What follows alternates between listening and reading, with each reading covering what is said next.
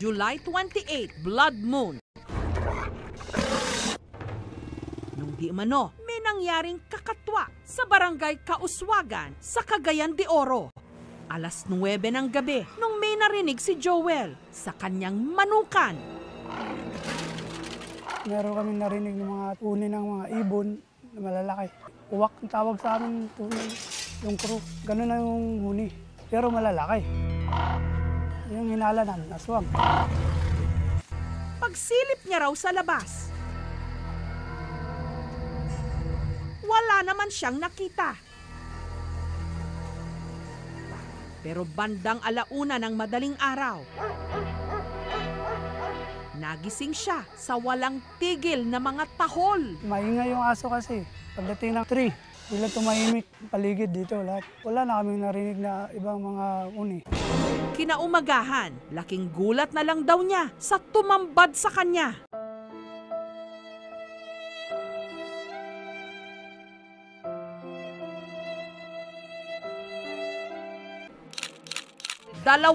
Isa sa mga alaga niyang manok patay. 21 ka lahat ng manok matay.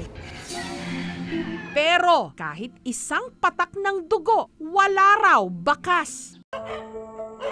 Hindi raw naniniwala si Joel na aso ang may kagagawan nito. Hindi aso ang kumain sa mga manok ko. Hindi. Sigbin. Ang sigbin, kinatatakutang bahagi ng ating alamat. Nahahawig daw sa kambing na walang sungay. Ang tenga, sinlaki ng palad ng tao. Ang ulo, nakayuko sa gitna ng mga paa. Ang mahaba nitong buntot, ang ipinang-aatake raw nito. Pabaliktad kung ito'y maglakad. At may kakayahang maging invisible. Di umano, ang sigbin, sumisip-sip ng dugo. Nakatira raw ang mga ito sa mga banga na napapalabas lang daw ng mga kung tawagin, sigbinan. Ang mga sigbinan, karaniwan daw mayayamang pamilya na naniniwalang swerte sa kanila ang mga sigbin.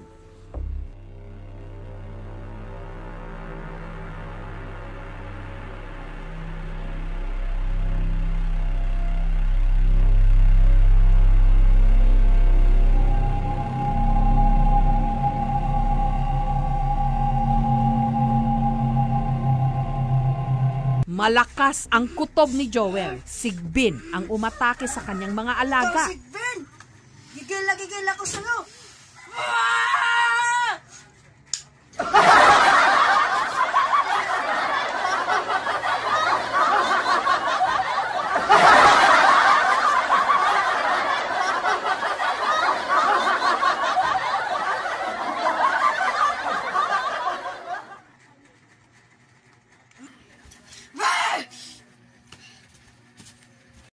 Ikaw pala, sigbin, ang kumakain ng mga manok ko.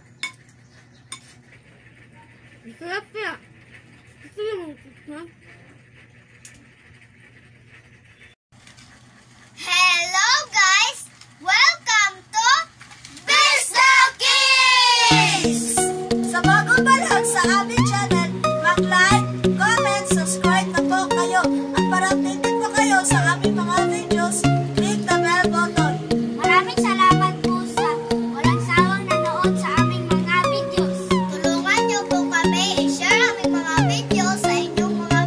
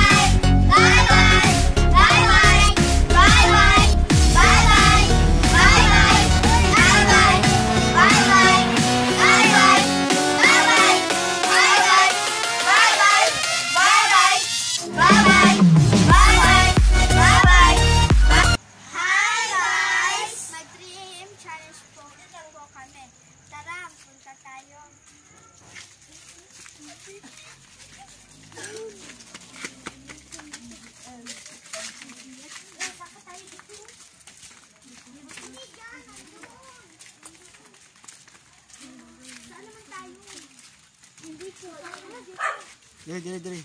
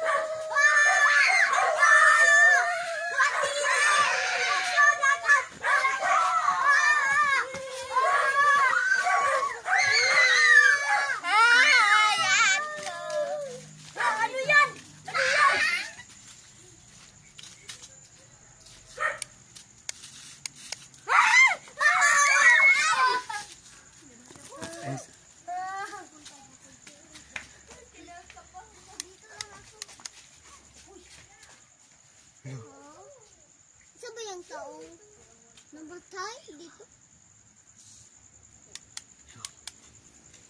Ito ba to? Likod lang kasi mo likod lang.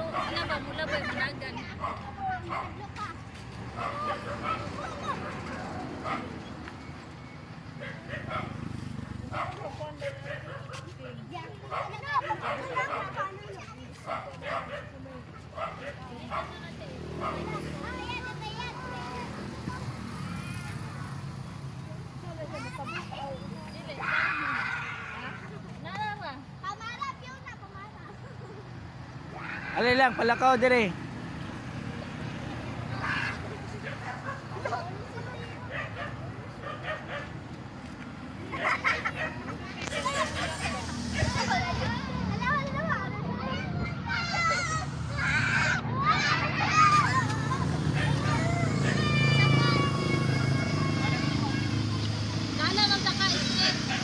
Yes, dito na.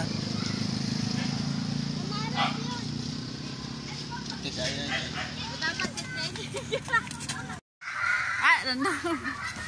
So, okay.